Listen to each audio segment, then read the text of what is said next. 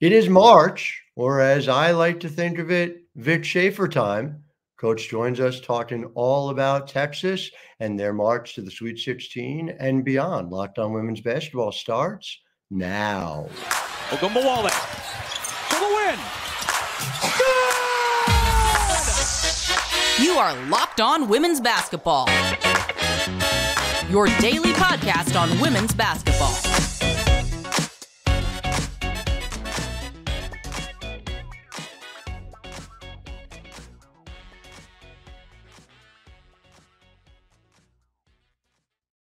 Well, hi, everyone, and welcome to Locked On Women's Basketball. I'm your host, Howard Megdal. I want to thank you for making us your first listen every day. You guys keep showing up for us the way we show up for you. Over 180,000 of you in February. We are going to shatter that mark here in March, of course, because it is the most magical time of year. Go ahead and subscribe here at YouTube or wherever you get your podcasts. And it is not just me, it is the incredible crew over at The Next, where we have had over 100 reported pieces about women's basketball every month. We are fanning out across the country to Portland and Albany this weekend. $9 a month, $72 a year, thenexthoops.com. Come join us and be part of this movement. And goodness knows we have a lot of stories generated by my guest today and his program. Vic Schaefer, Texas lost Rori Harmon. I know this is not news to you. To any of our listeners who may not be aware, lose arguably the best point guard in the country. You've made that argument, and it's a persuasive one. For you to turn around, have 32 wins already, a number one seed going into the Sweet 16. You talked to me earlier this year about figuring it out. Did you think it was possible to figure it out to this ceiling? You know, with this group of kids, I knew anything was possible, and I knew they deserved our best effort. And I think my staff and we've, along with the good Lord, I mean, I've said this a lot, Howard, I'm a fleshy guy. And on December 27th, when that happened, it was so devastating to lose, what I think was the best two-way guard in the country. Not just point guard. She guards better than anybody in the country. She picks you up 94 feet. She runs your team.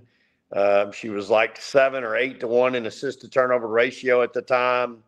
And so when you lose somebody of that magnitude, not to mention a kid of incredible character, it can go one of two ways. There's no in between in my mind. And, to see how this is turned out is quite remarkable. I'm so proud of this group. I don't think anybody in the country, including you, probably thought that we'd be 32-4 and we'd win the Big 12 tournament championship and be a number one seed in the NCAA tournament when Rori went down. But it just speaks to it speaks to the character of our kids, to the work ethic of my staff. And you just never want to underestimate what's inside somebody's breastplate. I will, in my defense, say that it would be crazy to count out Vic Schaefer in Texas after all. Thank you.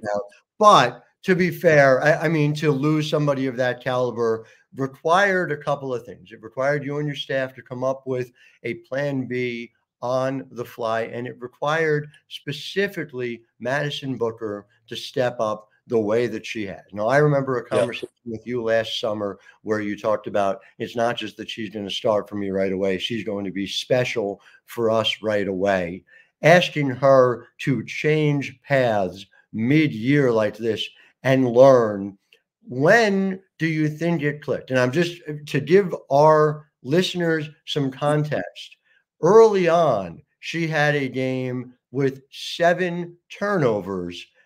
As she's learning how to play the point, you go back and you look game in and game out ever since, it's 2, it's 1, it's 0. It's rarely more than that. How did she do it? I mean, I guess it's kind of the biggest way to start. Yeah. And this is, again, no disrespect to anybody else across the country. But this is a freshman that typically when you have a point guard, you might move your 2 guard over there. Right. She's our small forward. She's our 3 player that we're moving into that role. And, but again, we didn't have tryouts, Howard. Like, I knew that's where we were headed. I knew I was going to her. Come hell or high water, that's who's going to be our point guard. There wasn't a big conversation or what do you think or who do you want to try? I knew who could do it. Now, again, this is what makes her different than these other freshmen across the country. She got a 3-day crash course. Mm-hmm. Rori goes down the 27th. We open conference play on the 30th. And, yeah, it was rough early, but as many as she might be having a few turnovers here and there early, she was obviously making a bunch of plays.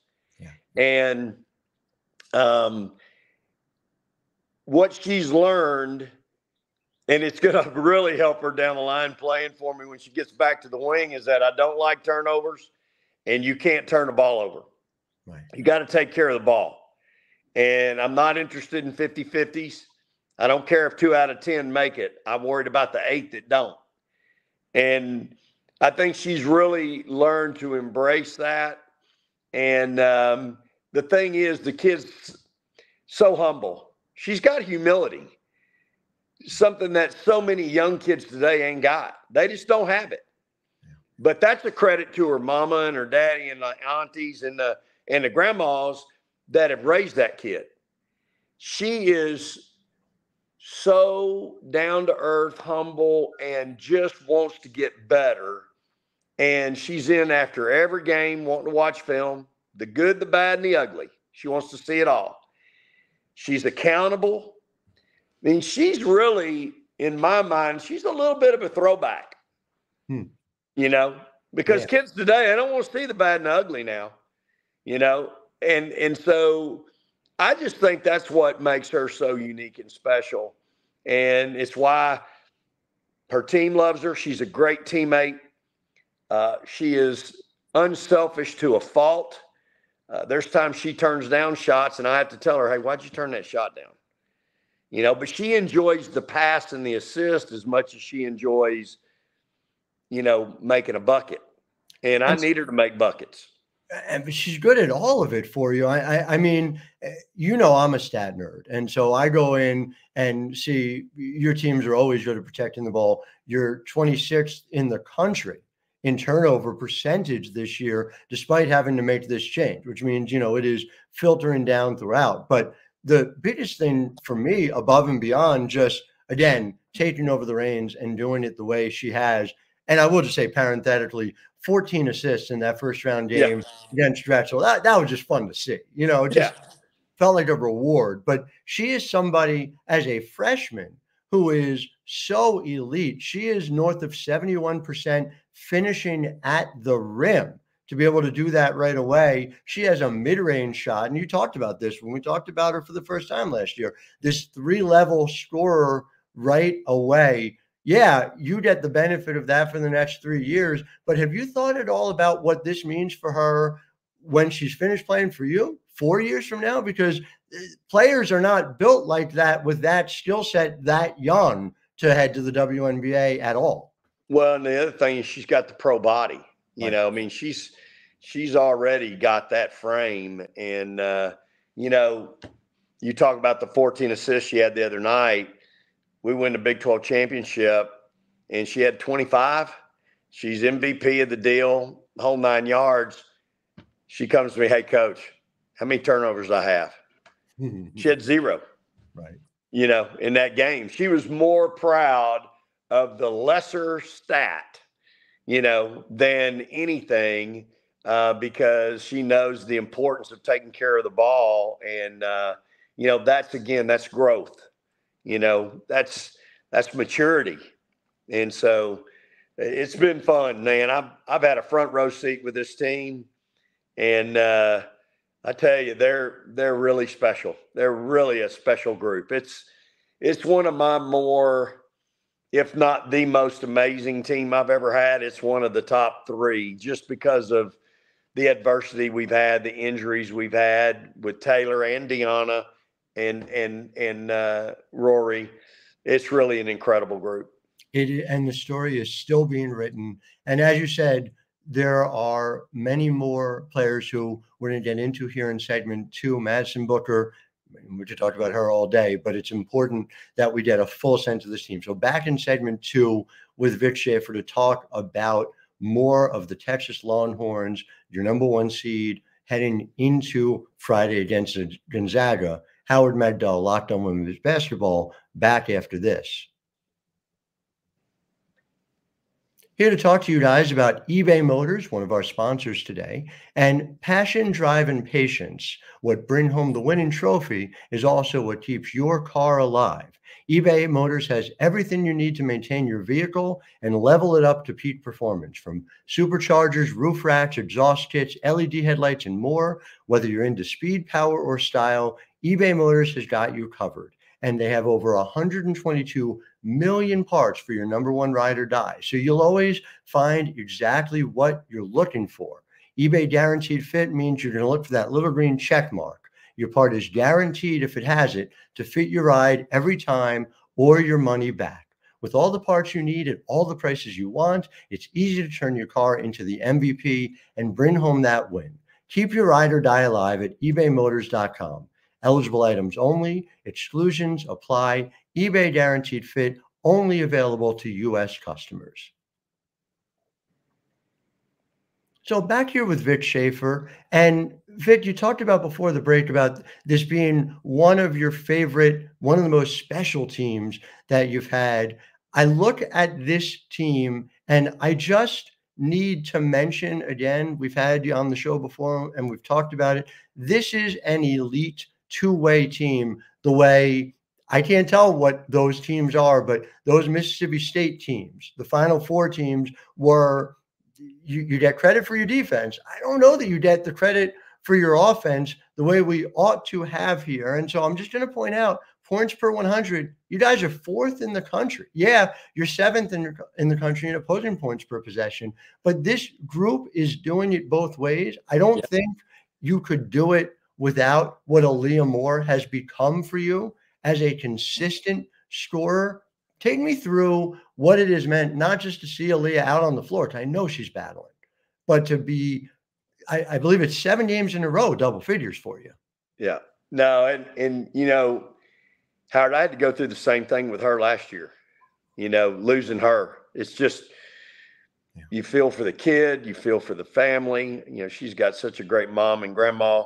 And it's just your heart just goes out to those kids. And she sat there and watched us win a championship last year and then watched us get upset in the second round. And she's going to make sure that didn't happen this year. And she has been nothing short of spectacular. I mean, she is a tough matchup for people at the 4. And I think what I'm most proud of her and excited about is she's really turned into an elite defender. What people don't know is that the kid battles, you know, her repaired knee is fine, but in a lot of these cases, it's the other limb that ends up suffering while you're getting the other one healthy. And in her case, it's no different. She's got tendonitis in her other knee, and she's constantly having to get treatment and being taken care of for that. And yet she just battles and battles and battles through that. And, you know, she's had to come out of games with tears in her eyes, like, Coach, just give me a minute, you know. But the kid's an elite, #1, she's an elite kid, an unbelievable young lady.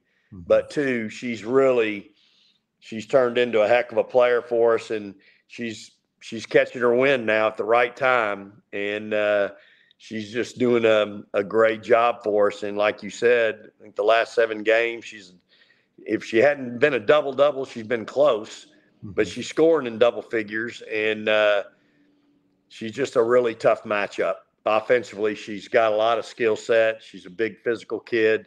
And then defensively, she's just really gotten better. She also is stretching the floor for you now. Made her first 3 against Alabama. Oh, Lord. It's in her bag. She says it's there. Yeah. You know, I see her out there practicing those every now and then. I have to walk over to her and go, hey, we'll work on that this summer.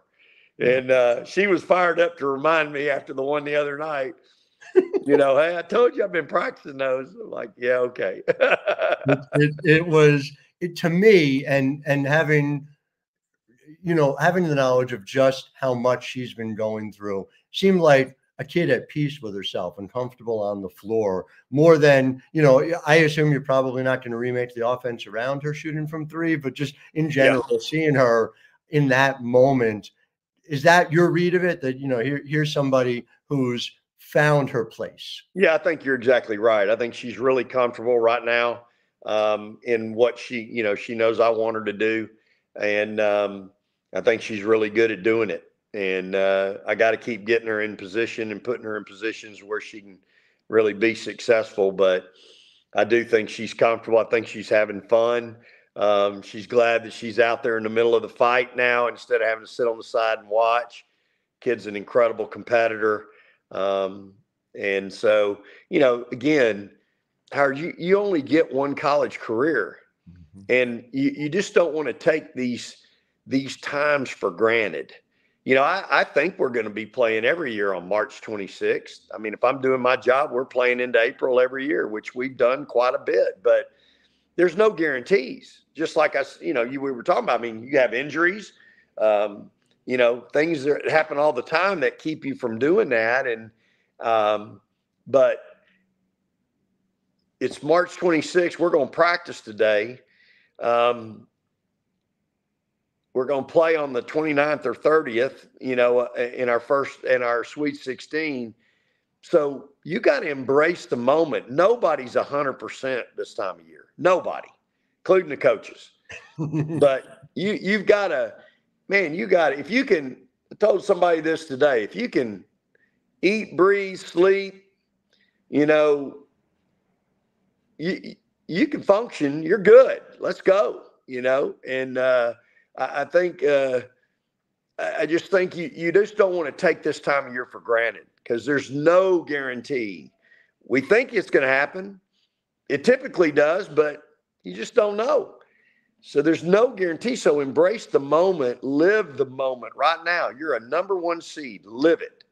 Everything you do right now, live being the number one seed. And I thought our kids did that really well over the weekend. We beat a heck of an Alabama team. Yeah. Like, I don't know how they were the 8th seed coming out of the SEC, knowing who they'd beaten during the year and finishing 4th in that league.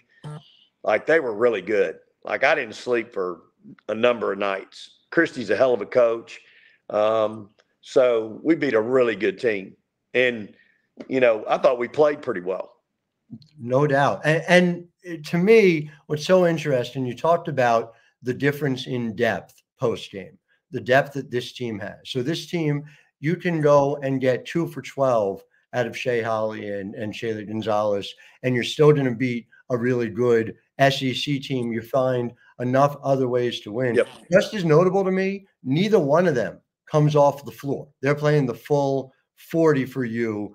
That to me strikes me as a full measure of your level of confidence in them and what they do. Bottom line, are you looking for more out of them this weekend against Gonzaga? And if you advance, obviously, in the Elite Eight as well? Well, again, I think it's a credit to them, Howard, because, okay, they're going 2 for 12, but they're helping me win in another way. You know, both of those kids have become elite defenders. And the key word there is become, because they wanted to. I mean, Shaylee was an elite scorer at BYU. She came to Texas because she wanted to add to her game. Shea Holly has become the glue to my team. Those kids are so unselfish. I mean, they just want to win. And, you know, as a coach, we get to looking at the portal and we get to see all these kids that are averaging this and they do this. This team has really opened my eyes to a different way of winning. And I think you have to really value the way this team has done it. Like I said, they've shown me a different way. But yet we really haven't changed our style. Yeah. But they've proven to me that they can still do it our way, even though we might not, be quite as quick or quite as athletic. But we are so smart. We have an incredible competitive spirit, but we have unselfish kids. And I think that's what I'm getting to with the portal. There's a lot of kids in the portal right now, and we do our homework, but we're not going to take a kid. I don't care how many points they're scoring. Mm-hmm. If we do our homework and 3 or 4 people tell us, hey, all they care about is points. They don't care about winning or losing.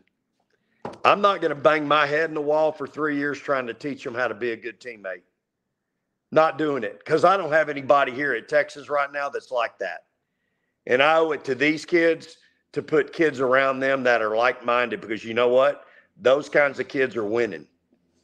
It's a Vic Schaefer team, and it's always fascinating to me to see how that happens. I'm going to be back with you, talk a little bit about the matchup on Friday here in segment 3 in just a minute. But first, I want to talk to you guys about a sponsor today, and that is Fire TV. Now, do you guys know how Fire TV works? It's your destination for sports, from live games to highlights to in-depth analysis. It's real easy. I like the Fire TV stick. It's something so easy to use that even my parents use it. They just grab it, you pop it into one of those HDMIs in the back of your TV, and then suddenly you got access to an incredible world of movies, TV episodes, and of course, live sports. College basketball, baseball, you name it. WNBA this summer, you want to see the games on Prime, you'd use Fire TV to do it. Fire TV now has their own Fire TV channels, which include, by the way, all of us at Locked On, along with most of the pro sports leagues as well. So if you haven't checked out Fire TV channels, you should. Trust me on this. To learn more, visit Amazon.com/LockedOnFireTV. Locked On Women's Basketball also brought to you by Nissan. I want you guys to understand the Nissan Road, it'll get you through the city. It'll take you on great escapes. You have Google Assistant, Google Maps, and a Google Play Store, all built into a 12.3-inch HD touchscreen infotainment system. But let's say you got a bigger crew. Nissan Pathfinder's there for you. Room up to 8, and expansive cargo capacity, 284 horsepower. So the Pathfinder can take you on those adventures as well. And if you want to go really big time, 2024 Nissan Armada, a full-size SUV, 4x4, can seat up to 8 in first-class luxury and style. Tow bigger and explore further in the 2024 Armada. Go try any of these for a test drive at your local Nissan dealership, and shop nissanusa.com to learn more. Back here with Vic Schaefer. Vic, we're talking about Gonzaga, a team that is second in the country in points per possession. Obviously, Lisa Fortier's team had a terrific year. I'm sure they're the ones keeping you up nights right now. What are you seeing? What is the most important thing you got to stop in order to emerge victorious on Friday night? Well, obviously, they shoot the three a lot and make it a whole lot. As a team making 40%, they got 4 kids that are shooting over 33. One of them's making it 51%. Just off the chart, 51, 46, 42, and 33. Look, if we played horse against this team, it'd be over in a hurry. This group is so well coached. Lisa does a great job. And they're all veterans. They're either seniors or graduates. I mean, they've been to the wars. They know what it's all about. It's going to be a home game for them. I've had to do this before back in 2010 at A&M when we went up there. We had to play Kelly's team from Gonzaga up there in the exact same scenario. And I'm supposed to be the higher seed, and I get thrown on the road again. Every time I go to Portland, Howard, I'm the 1 seed having to play the higher seed, the the 2 seed, and it was when I was at Mississippi State, I was the 1 seed, had to go play Oregon, the 2 seed up there. Now I'm having to go play the 4 seed. I can't ever get a break. How about having somebody come down to Dallas or something and play me in the NCAA tournament down here? Be all right from a media perspective. Yeah. So anyway, it is what it is. And so now I'm going to have to go play on the road again. But this team's been great. I'm talking about mine has been great on the road all year. We just played in the Big 12 tournament, played 3 road games in Kansas City against Kansas, K-State, and Iowa State. So we'll be ready. But Gonzaga's obviously playing well. They've had a heck of a year. Beat Stanford earlier in the year, beat Alabama earlier in the year. So, I mean, when you look at them and they've lost, 3 games total? Yep. Yeah. So, we're going to have to play well. There's no doubt about it. But I've been watching this team of mine for a while now. I'm not trading them for anybody's. And I got a lot of confidence in them. And I couldn't be more proud of them. They'll come to work today, and they'll have their lunch pails and their hard hats, and they'll say, "Hey, Coach, let's go. Who we got next? How we going to beat them?" And that's just how they've been all year. And again, and our listeners need to keep it in mind. This is a Vic Schaefer team. This is how your teams play. I've covered you for quite a long time. You hit 400 career victories as a head coach, 100 at Texas. This team, 32 wins as well. And if I may say so, on my USBWA ballot, you were on there for Coach of the Year as well. It's remarkable what you continue to do. I congratulate you on all of it. To our listeners, I thank you for joining us, as you always do. We will be back with you tomorrow, and of course, continuing 6 days a week while we fan out all over the country and cover March Madness for you. Until then, I am Howard Megdal, wishing all of you a wonderful Wednesday. Ogunbowale for the win. Good! You are Locked On Women's Basketball, your daily podcast on women's basketball.